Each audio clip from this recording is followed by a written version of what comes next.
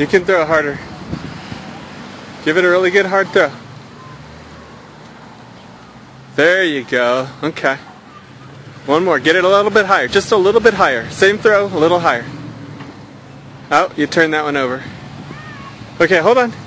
Stand on the edge of the tape measure here. Okay. So we're going to come out and straighten it out for 50 feet.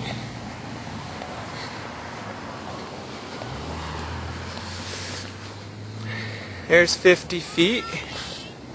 We're going to use the other disc here to mark 50 feet. Okay, go ahead and grab that end. Come on, bring it up. Pick it up. Put it on this disc.